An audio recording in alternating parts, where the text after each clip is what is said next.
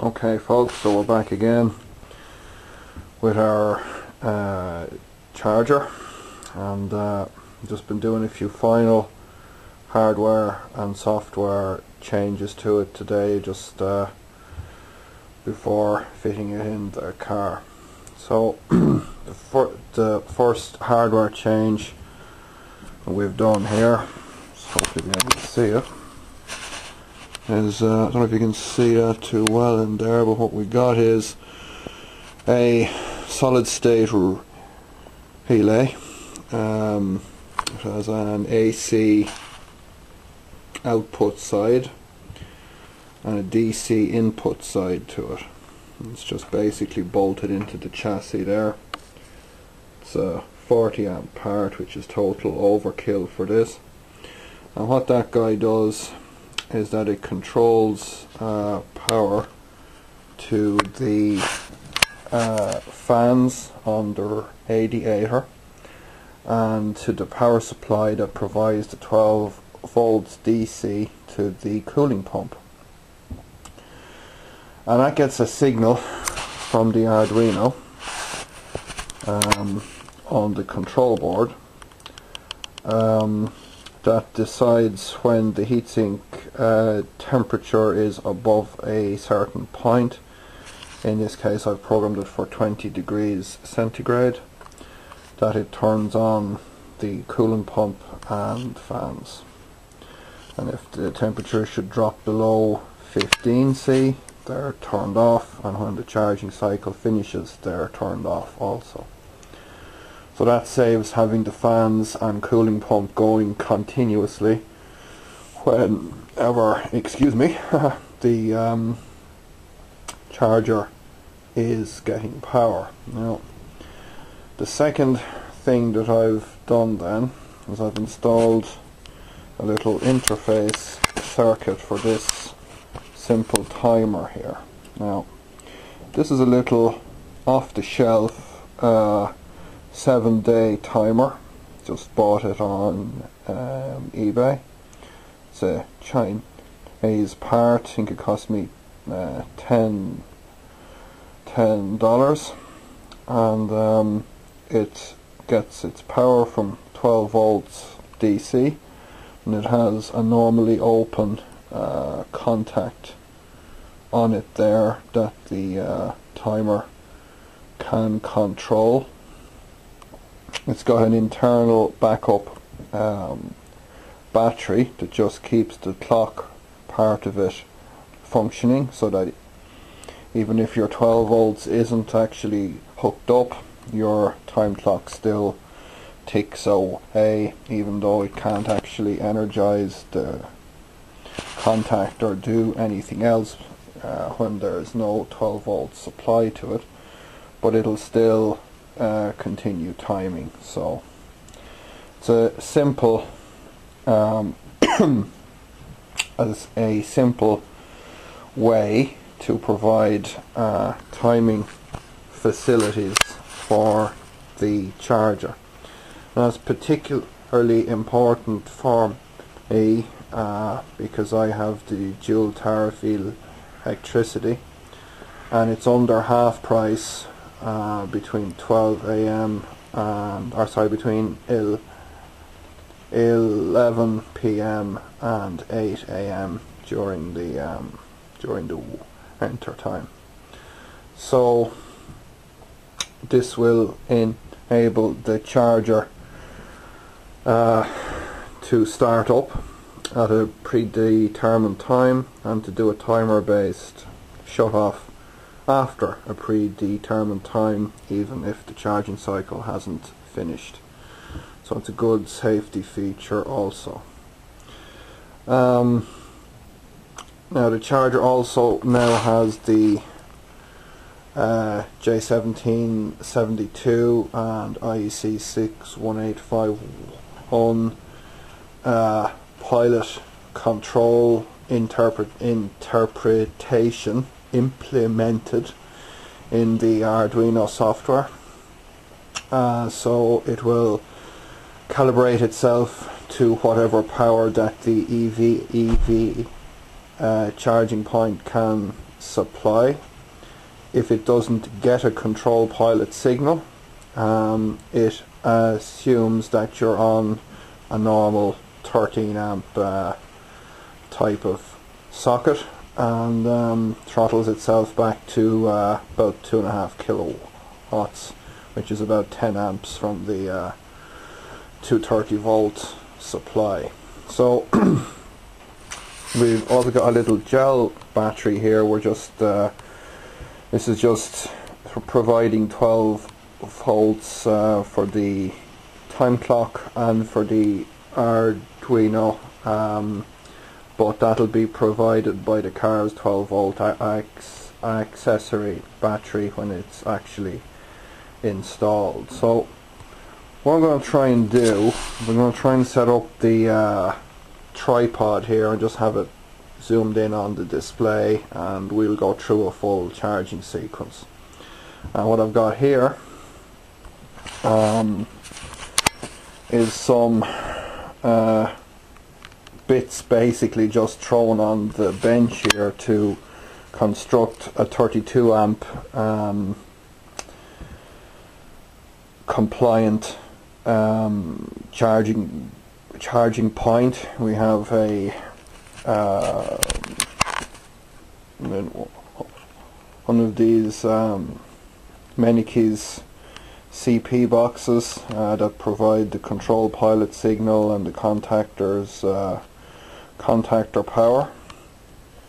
And we have just an old second-hand contactor there, and we have a IC 62196 7-pin infrastructure socket, just so I can plug in my charging cable into that.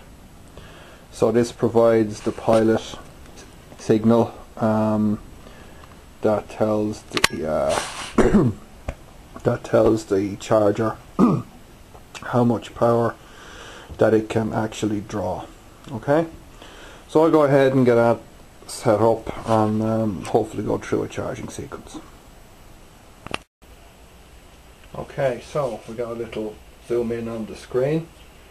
So I'm going to go ahead and connect the 12 volt power as normal, which would be always on anyway.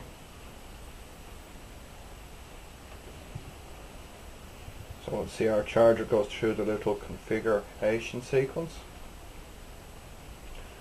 It basically now idles until it gets the control pilot signal, or it gets a mains power feed to it, and that determines if we're in mode 3 charging or mode 1 charging. So I'm going to go ahead and plug the car in effectively to the charging point, which is now in. The main contactor comes in and it goes through the power calibration sequence.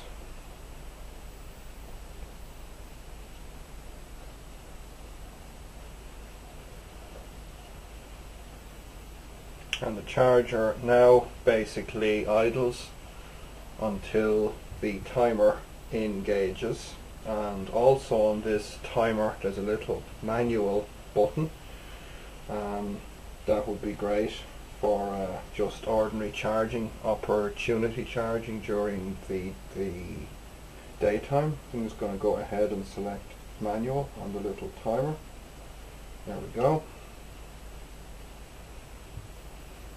And the charger should now start up.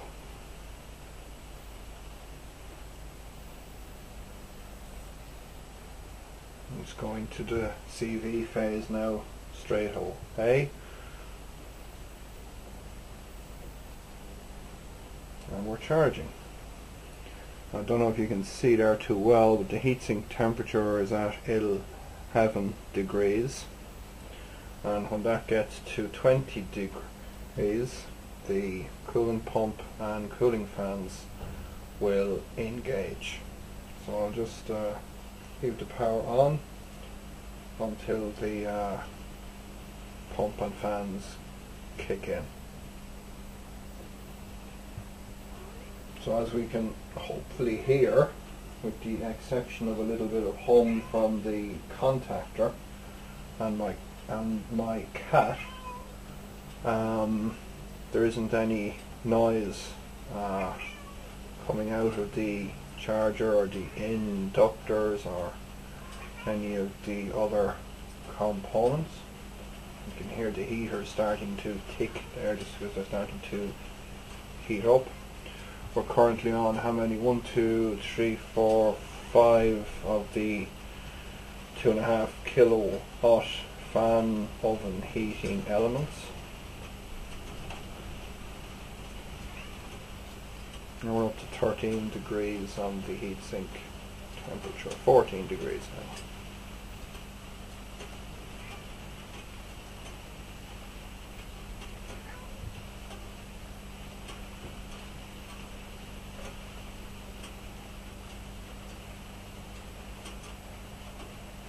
It's a little bit disconcerting having the charger on but not hearing the fans and pump on. But I think it's a good system. Up to 15 degrees now.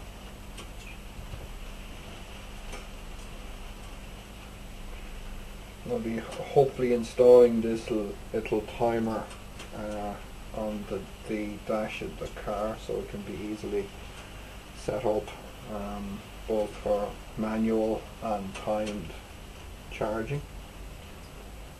It's quite important because one of the things I'm doing is I'm installing battery heaters in the car, and they have to be powered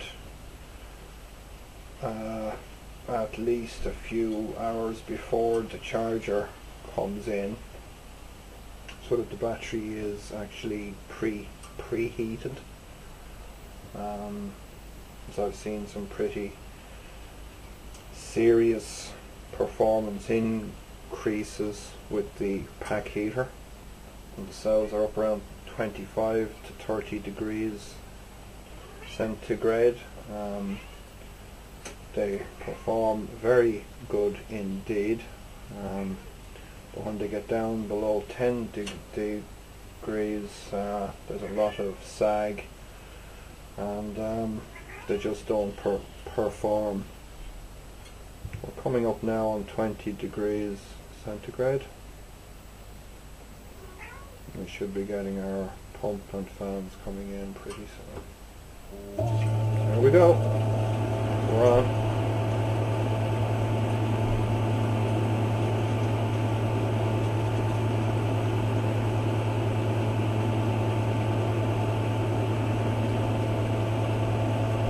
Now, if this was charging a battery, it would basically continue charging either until, well, it would continue charging until it finished the charge.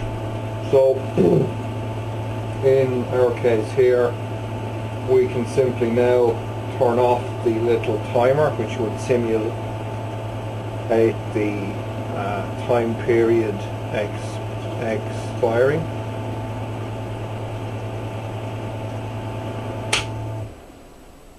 As we see there now, the main contactor in the EV SE is turned off, and it's returned it to state B, and it's now basically going to idle until the main bus capacitor discharges below 150 volts DC. Now that can take up to 2 to 3 minutes with the bleed resistor that I have actually fitted. So I'm just going to stick a little bulb across it here just to speed that process up. Hopefully not kill myself. There we go. So now it's now picked up that the EV SE is in state B and that the contactor is turned off, and it's telling me to disconnect the charging cable. So I'll just go ahead and do that.